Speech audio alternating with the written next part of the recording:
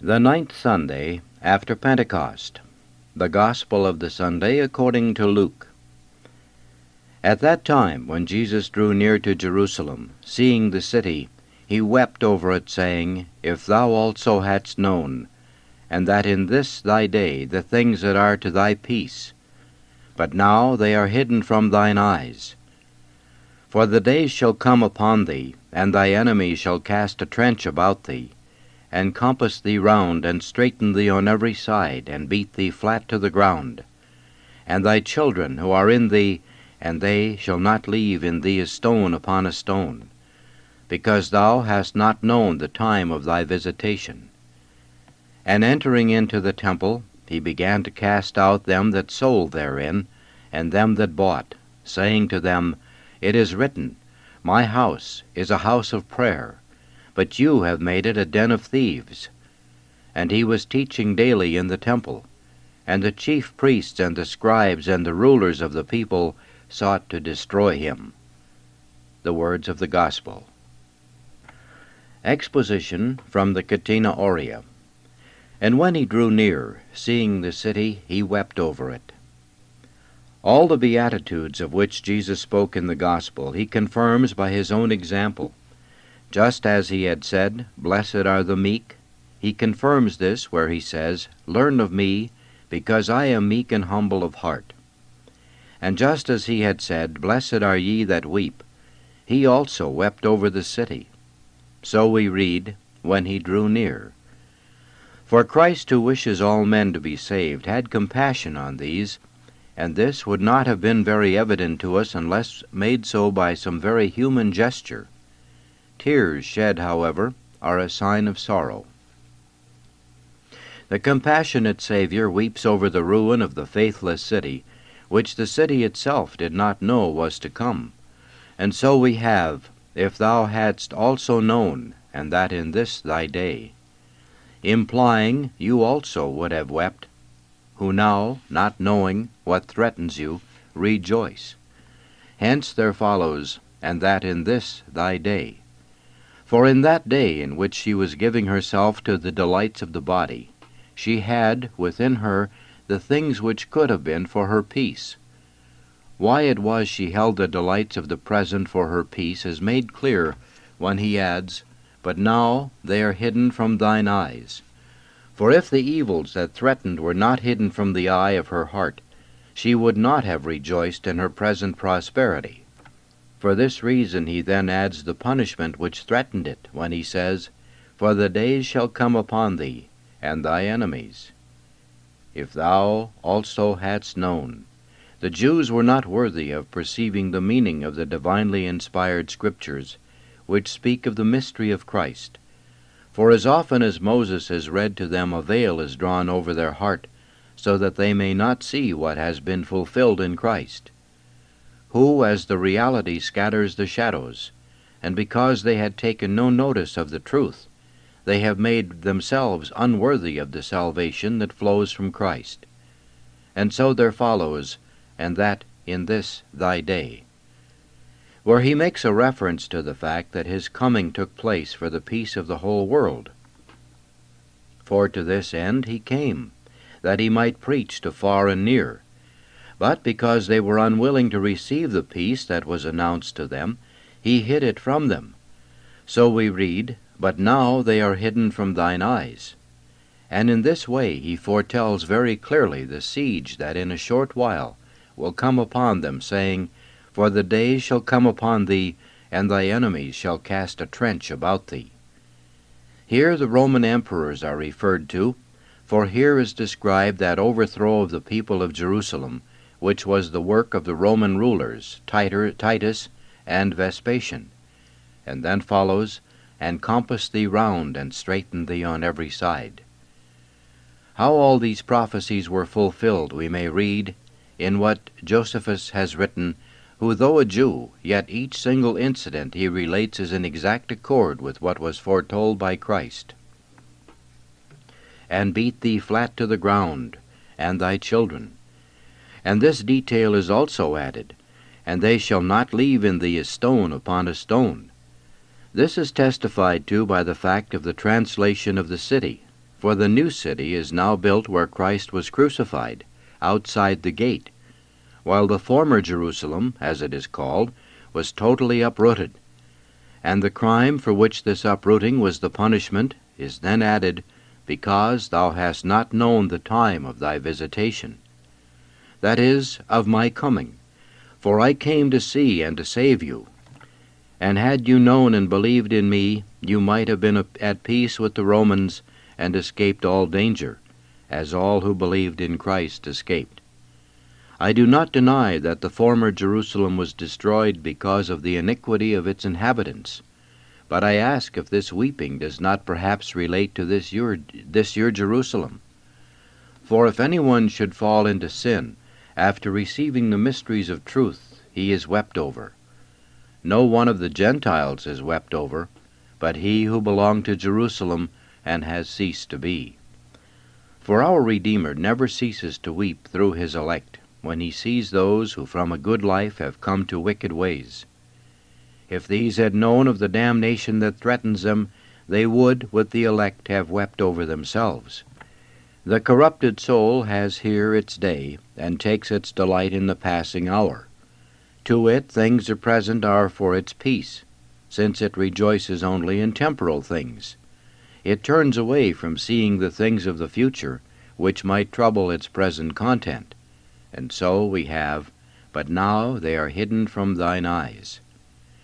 Our Jerusalem is also wept over, for after sin enemies surround it, that is, evil spirits, and cast a trench about it, so that they may besiege it, and not leave a stone upon a stone, especially if after great self-denial, and after many years of chastity, should someone, seduced by the allurements of the flesh, and overcome, lose both patience and chastity.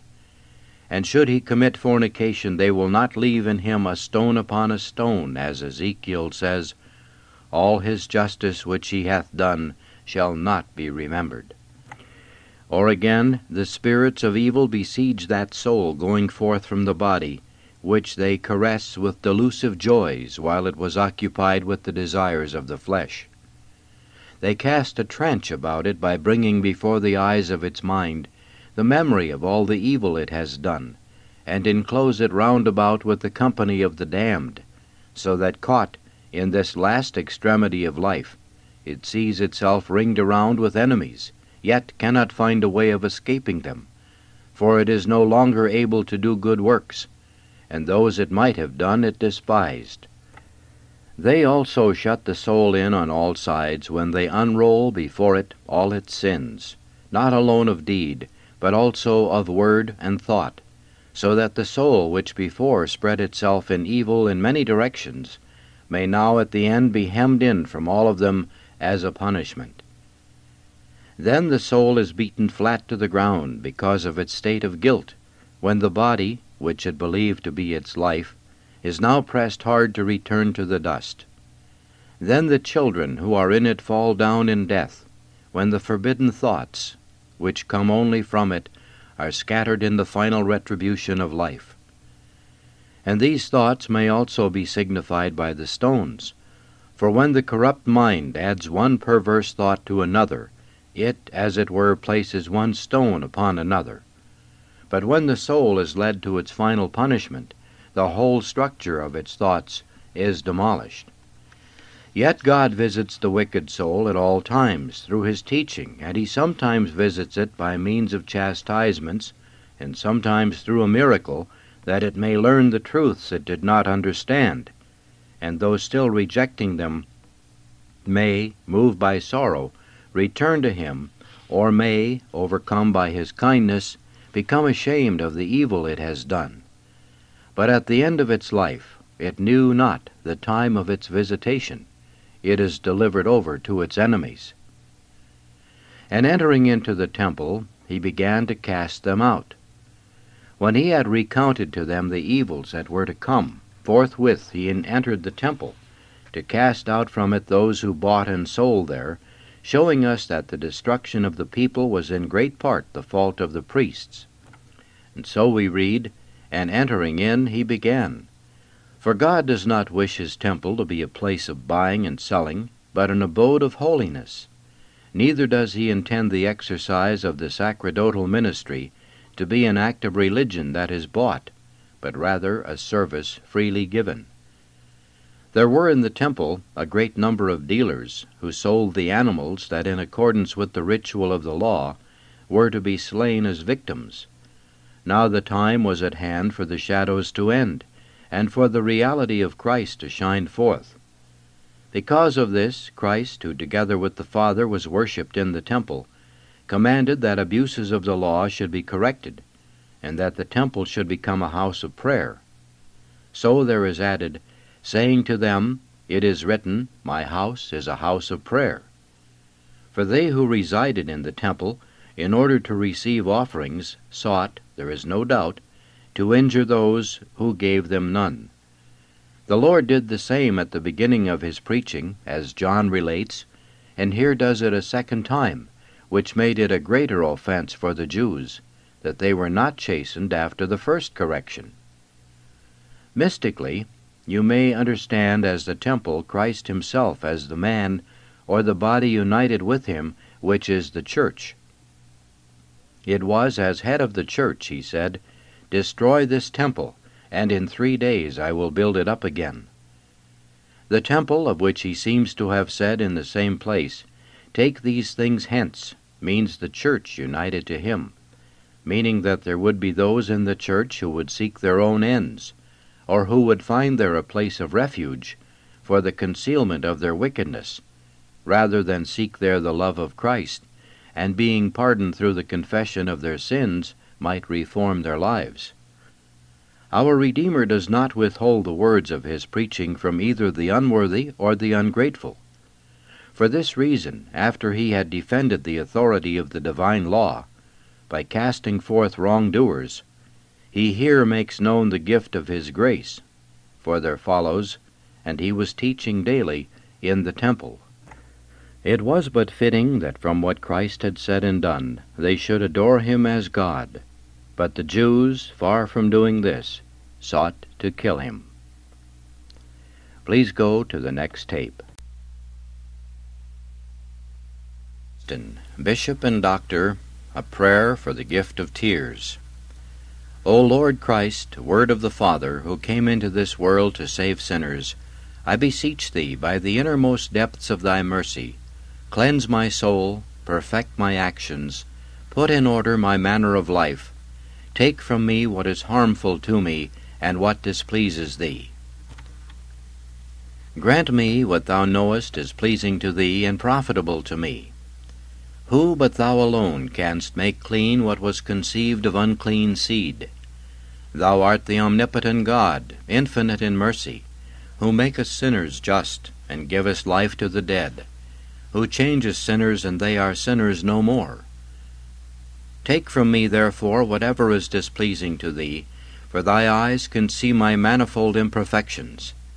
Stretch forth, I beseech thee, the hand of thy mercy, and take from me whatever in me offends the eyes of thy goodness. In thy hands, O Lord, are my health and my infirmity. Preserve me in the one, heal me in the other. Heal me, O Lord, and I shall be healed. Save me, and I shall be saved. Thou who dost heal the sick, and preserve those who are healed, thou who by thy nod alone dost renew what is ruined and fallen. For if thou wilt sow good seed in thy field, there is need also to pluck from it the thorns of my sins by the hands of thy mercy. Most sweet, most kind, most loving, most dear, most precious, most desired, most lovable, most beautiful, pour out into my breast, I beg of thee, the fullness of thy sweetness and charity, so that I shall not think of or desire what is carnal or earthly, but rather love thee alone, keep thee alone within my heart and upon my lips. Write with thy finger upon my heart the precious remembrance of thy sweet name, so that no forgetfulness may ever from there erase it. Write thy will and thy law upon the tables of my heart, that always and everywhere I may have thee and thy holy precepts before my eyes, O Lord of unending sweetness. Inflame my soul with the fire thou didst cast upon the earth, and willed it to be enkindled, so that with welling tears I may offer thee daily the sacrifice of an afflicted spirit and of a contrite heart. Sweet Jesus, O good Jesus, since I long for it and implore it of thee with my whole soul, grant me thy chaste and holy love, that it may fill me, hold me, possess me completely. And grant me that visible sign of thy love, a cleansing, ever-flowing fountain of tears, that these tears may also bear witness to thy love in me, that they may show, that they may tell, how much my soul doth love thee, that in the too great sweetness of thy love it cannot withhold its tears. I remember, O Lord, that good woman of whom Scripture speaks, who came to thy house to implore of thee a son, that after her prayers and tears her face was no longer changed. But remembering her great virtue, her great constancy, I am afflicted with grief, overcome with shame, for I behold my miserable self lying prone upon the ground. For if she so wept and persevered in weeping, this woman who sought a son, how should not that soul lament, and cease not lamenting, with loves and desires God, and desires to come to him, how it should not weep and mourn day and night, loving only Christ. Look upon me, and have pity upon me, for the griefs of my heart are multiplied. Grant me thy heavenly consolation, and despise not this sinful soul for which also thou didst die. Grant me, I beseech thee, in thy love, the inward tears that can dissolve the chains of my sins, and fill my soul forever with thy heavenly delight, so that I may merit to obtain, if not together with thy true and perfect monks, whose steps I am unable to imitate, then at least with thy devoted women some little place within thy kingdom. There comes also to my mind the wondrous devotion of another woman, who with pious love sought thee, lying in thy tomb, who when thy disciples departed from the tomb did not depart from it, but sad and grieving sat there, and long and sorely wept, and getting up again in tears searched with anxious eyes in every corner of the tomb, that somewhere she might see him whom she looked for with such fervent longing. Once and again had she entered and seen the tomb, but there is never enough to the soul that loves, for the crown of a good work is perseverance. And because she loved more than the others, and loving wept and weeping sought, and seeking persevered, so did she merit to be the first of them all to find thee, to see thee, to speak with thee. And not this only, but the first to tell the disciples themselves of thy glorious resurrection, thou commanding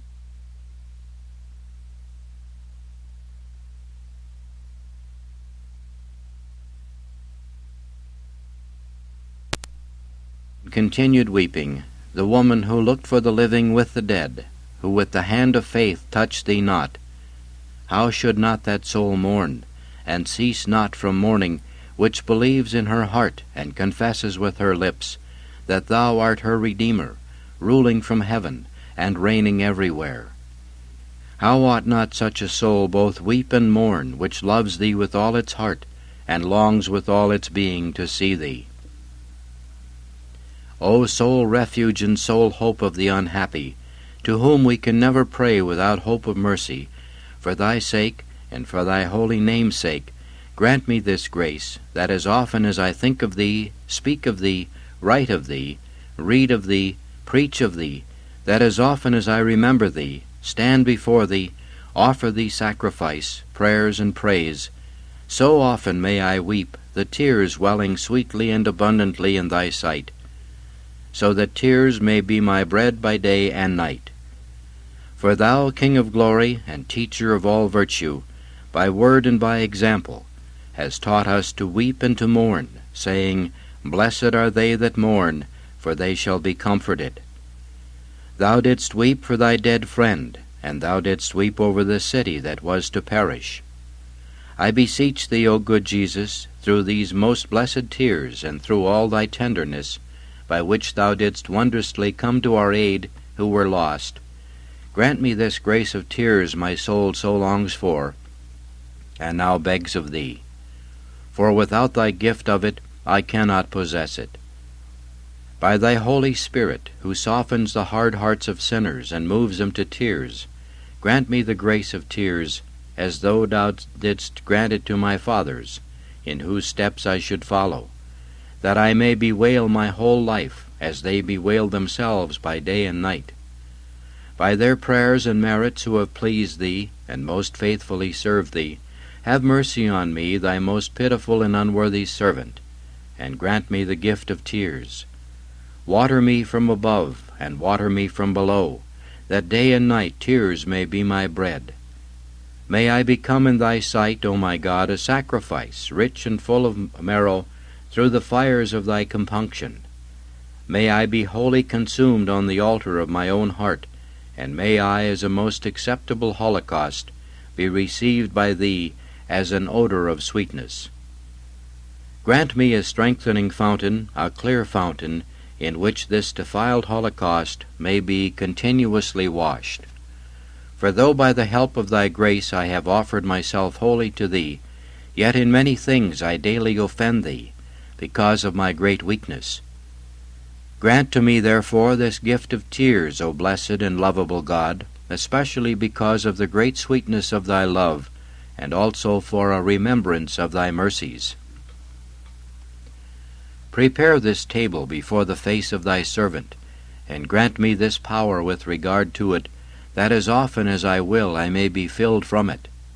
Grant me in thy kindness and thy goodness, that this thy chalice, so good and so inebriating, may quench my thirst. Let my spirit long for thee, let my soul burn with thy love, forgetful of all vanity and of all misery. Hear me, O my God, hear me, O light of my eyes, hear what I ask of thee, and grant that I may ask of thee what thou wilt hear.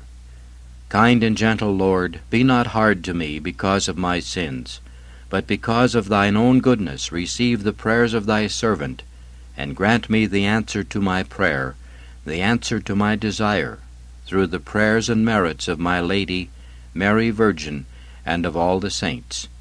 Amen.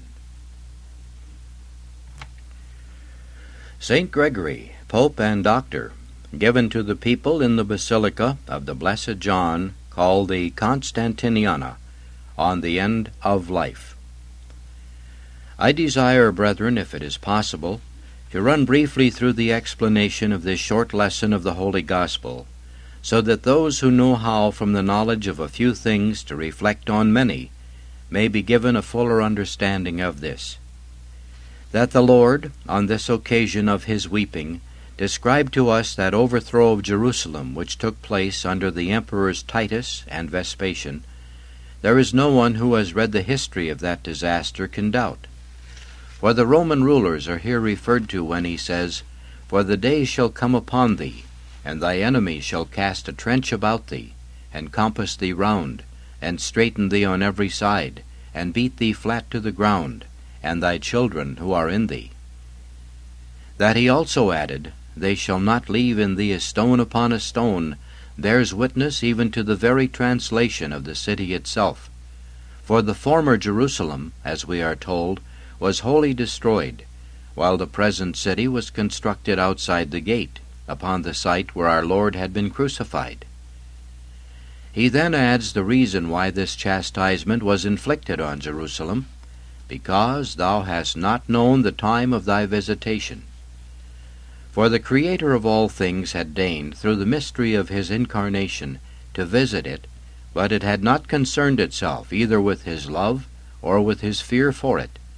And because of this the prophet rebukes them, and even invokes the testimony of the birds of heaven against them, where he says, The kite in the air hath known her time, the turtle and the swallow and the stork have observed the time of their coming, but my people have not known the judgment of the Lord. But first let us ask ourselves, what is the meaning of the words, Seeing the city, he wept over it, saying, If thou also hadst known. The Redeemer did indeed weep beforehand over the destruction of that faithless city, and which the city itself did not know was to come upon it. And rightly does the weeping Lord say to it, If thou also hadst known, meaning that you also would weep, you who now rejoice, since you know not what threatens you. And because of this he adds, and that in this thy day the things that are for thy peace. For while it was giving itself over to the pleasures of the flesh, and saw nothing of the evils that were to come, it already possessed, and in its own day, the things that could have been for its peace. Why it held present things as the source of its peace is made clear when he said, Now they are hidden from thine eyes. For if the evils that threatened it were not hidden from the eyes of its heart, it would not have rejoiced in its present good fortune. He then goes on to add the punishment which, as I said, threatened it from the Roman rulers. And having described this, what the Lord then did is related. Entering into the temple, he began to cast them out that sold therein, and them that bought, saying to them, It is written, My house is a house of prayer, but you have made it a den of thieves. That he recounted the evils that were to come, and straightway went into the temple to cast out those who bought and sold there, makes very evident to us that the destruction of the people was in great measure the fault of the priests. For by describing to us the disaster to come, and then scourging those who bought and sold in the temple, by doing this he shows us from where the disaster had taken root. And we know from the account of another evangelist that doves were sold in the temple. What does this symbolize but the gift of the Holy Ghost? But he drove from the temple those who bought and sold there, because he is condemning those who gave the imposition of hands for money, and those who attempt to buy the gift of the Holy Spirit. Of the temple he goes on to say, My house is a house of prayer, but you have made it a den of thieves. For there is no doubt that those who remained sitting in the temple to receive gifts sought to do harm to those who gave them nothing. And so the house of prayer had become a den of thieves, for such men made it clear that they were there in the temple, prepared to injure physically those who did not give them gifts, and indeed to destroy spiritually those who gave them. But because our Redeemer did not deny the words of his preaching, either to the unworthy or to the ungrateful, after he had upheld the authority of his teaching by casting out the perverse, he reveals to them the gifts of his grace. For there is added, And he was teaching daily in the temple. We have run through these things, touching briefly on the simple record of what happened. Because we now know that Jerusalem was overthrown and changed for the better by its overthrow, and since we know the thieves were driven from the temple, and the temple itself uprooted, we ought from these outward happenings draw inwardly a certain similitude from these ruined structures of stone learned to fear the destruction of our own inward life and conduct. Seeing the city, he wept over it, saying, If thou also hadst known. He did this once, when he foretold the city would perish. In no way does our Redeemer cease from doing this through his elect, when he sees that some have departed from a just life to an evil way of living. And he weeps for those who know not why he weeps, for those who, in Solomon's words, are glad when they have done evil, and rejoice in the most wicked things. For if they but knew the hour of their own condemnation, which is close at hand, they would weep for themselves with the tears of the elect. Well do the words that follow apply to the soul that will perish, and that in this thy day the things that are for thy peace, but now they are hidden from thine eyes. The perverse soul which takes its joy in this passing hour has here its day. Here it finds the things that content it. For a while it takes its joy in earthly things. For a while it is puffed up with vanity. For a while it grows feeble through bodily pleasures. And then, when it has lost its fear of the judgment to come, it has peace in its own day, to find it a gravestone of stumbling on that other day of its damnation. For there it shall be afflicted, while the just rejoice. All the things that now are for its peace will then be changed into the bitterness of contention. For it will begin to rage within itself, for having closed its eyes from seeing the evils to come. For this reason he says to it, but now they are hidden from thine eyes. For the perverse soul that is given over to temporal things, and weakened by bodily pleasures, blinds itself to the evils that pursue it, for it turns from looking ahead at things to come, lest they trouble its present delight. And in abandoning itself to the allurements of this life, what else is it doing but hurrying with closed eyes toward the everlasting fire?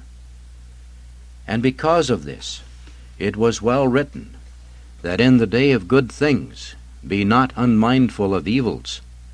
And regarding this Paul says, and they that rejoice as if they rejoice not, so that should you rejoice in this present world, let you so take your joy of it, that the remembrance of the judgment to come is at the same time never far from your mind.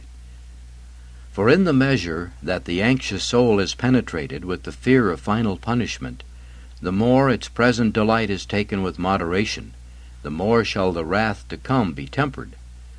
And because of this was it written, Blessed is the man that is always fearful, but he that is hardened of mind shall fall into evil.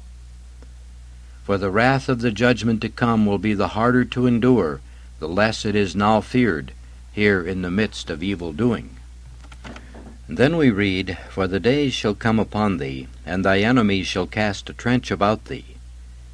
Who were ever greater enemies of the human soul than the spirits of evil, who caress it with delusive joys while it gives itself over to the lusts of the flesh, and lay siege to it as it is about to leave the body?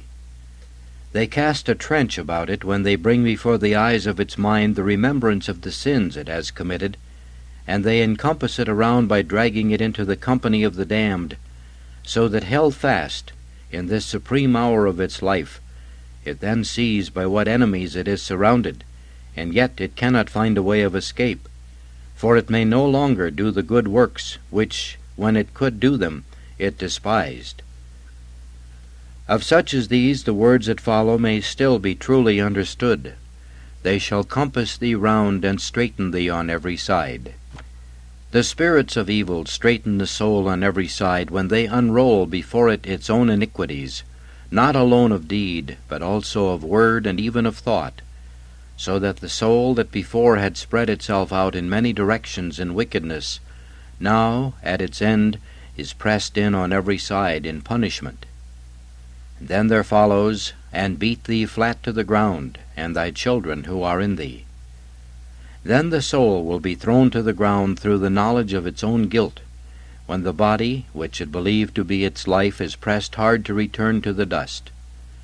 Then shall its children fall down in death, when the unlawful thoughts that now come forth from her are scattered in the final chastisement of life, as it was written, In that day all their thoughts shall perish.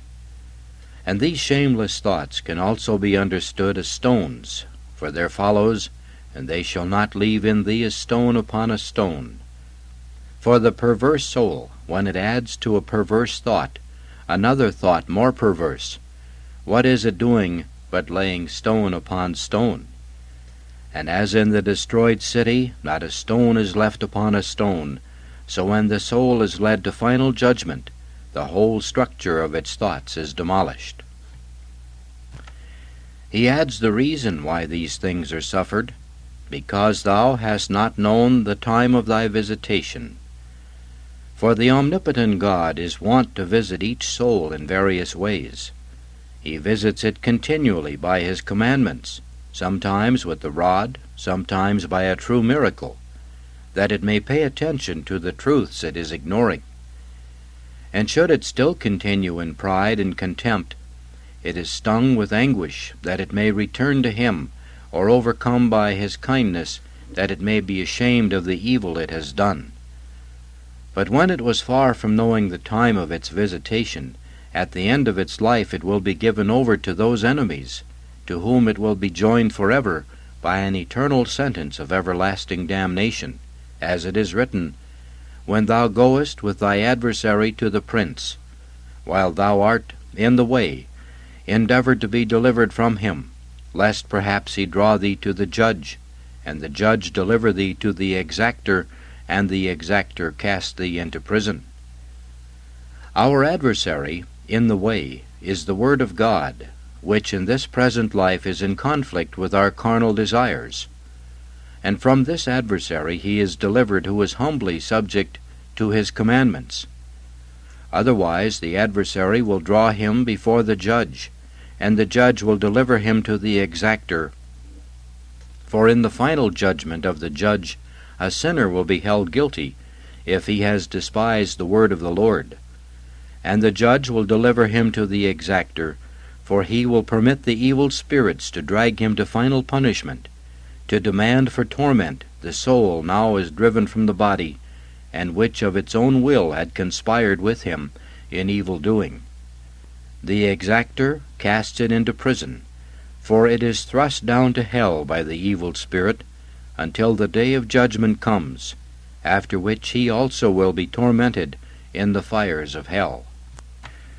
When he had finished with the destruction of the city, which we have used as a similitude of the soul that is perishing, he goes on to say, And entering into the temple, he began to cast out them that sold therein, and them that bought. As the temple of God was in the city, so the life of religious is now among the Christian people.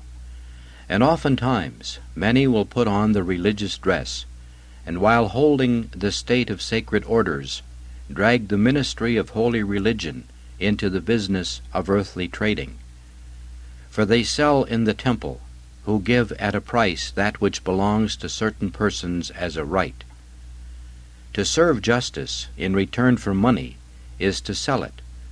And they buy in the temple, who while refusing to render to their neighbor what is due to him, and while despising to do what they are bound by their office to do, with their master's possessions, they buy themselves sin. To men like these was it well said, My house is a house of prayer, but you have made it in a den of thieves. For it may sometimes happen that unprincipled men will have the care of some holy place, and where they ought to bring life to their fellow men by the merits of their prayers, they kill them rather by the sword of their wickedness. The soul and conscience of the faithful is also the temple and house of God. And should this bring forth wicked thoughts, for the injuring of our neighbor, these will, as it were, settle there like robbers in a cave, slaying one by one those that pass by, thrusting the swords of their malice into those who are without fault. The faithless soul is now no longer a house of prayer, but a den of thieves, when, scorning the innocence and simplicity of holiness, it tries to do what it can to injure its neighbor. But since we are instructed without ceasing against all such perversities of conduct by the words of the Redeemer throughout the sacred pages, even now he is doing what we are told he then did, and he was teaching daily in the temple. For truth teaches daily in the temple when it carefully instructs the mind of the faithful, that it may guard itself against these evils. And we shall know that we are being truly formed by the words of truth, if we have ever fearfully before us the thought of our last end. As another wise man has warned us, In all thy works remember thy last end, and thou shalt never sin. And we ought to dwell daily on what we have just heard from the lips of our Redeemer, and that in this thy day the things that are to thy peace, but now they are hidden from thine eyes. For as long as the just judge bears with us, and does not put forth his hand to strike us, and while we seem to have a certain time of freedom from anxiety concerning the last judgment, we should reflect upon the evil that follows it, and reflecting, grieve, and grieving escape it, and keep ever before us the sins we have committed, and recalling them, weep over them, and weeping over them, wipe them away.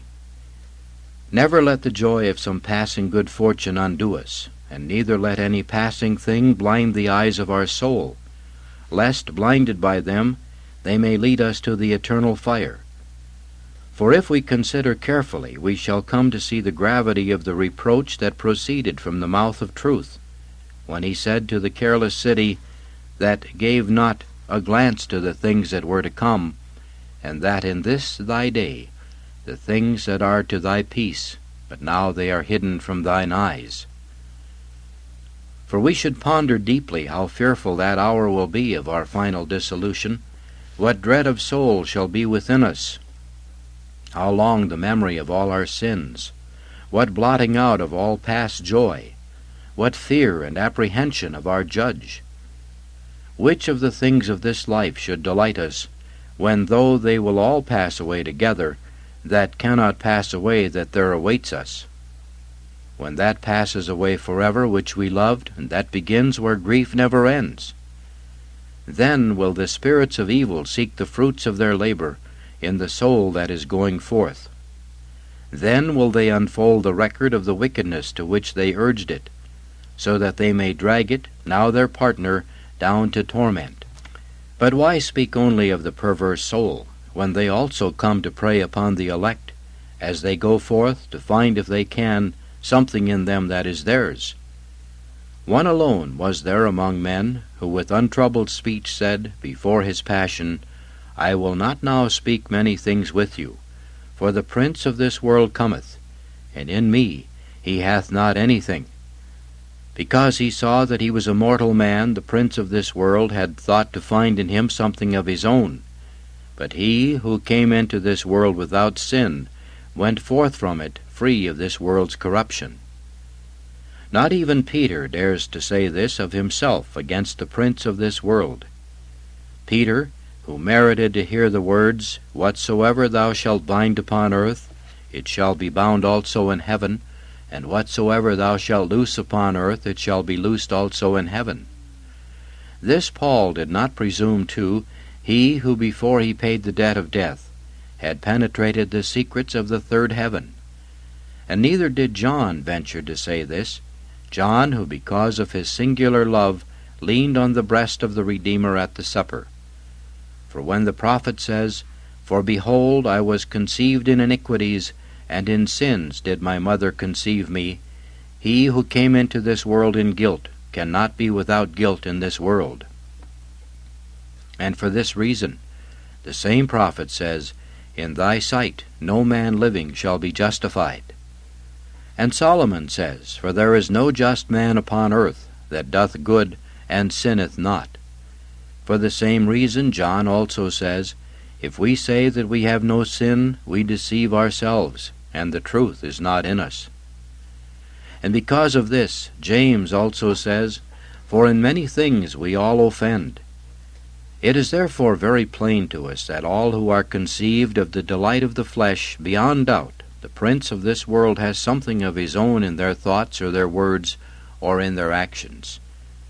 But the prince of this world could not hold fast to them before this, nor afterward snatch them away, because Christ had freed them from their debts, because he who was without debt had paid for us the debt of death, that our debts might not hold us fast under the power of our enemy, because the man Jesus Christ, the mediator of God and men, had freely paid for us what he did not owe.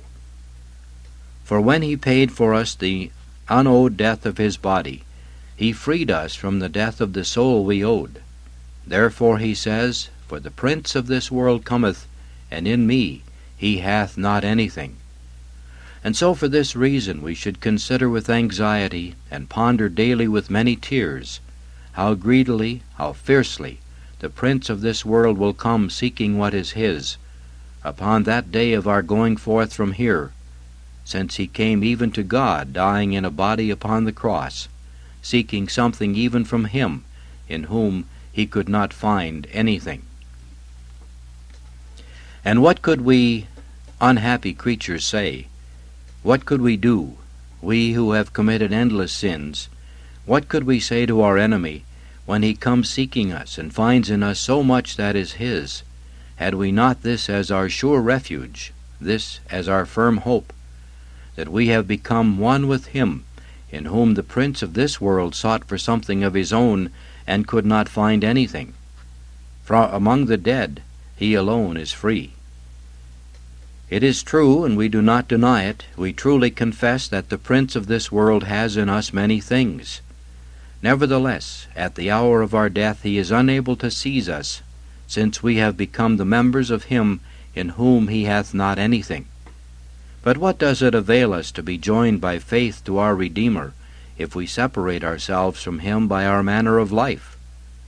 He himself says to us, Not every one that saith to me, Lord, Lord, shall enter into the kingdom of heaven. We must therefore join good works to a true faith. Let us repent daily of the evil we have done, and let the good we do for the love of God and our neighbor abound more than our past offenses, and let us never refuse to do to our brethren whatever good we can. For in no other way shall we become members of our Redeemer, unless by holding fast to God and having compassion on our neighbor.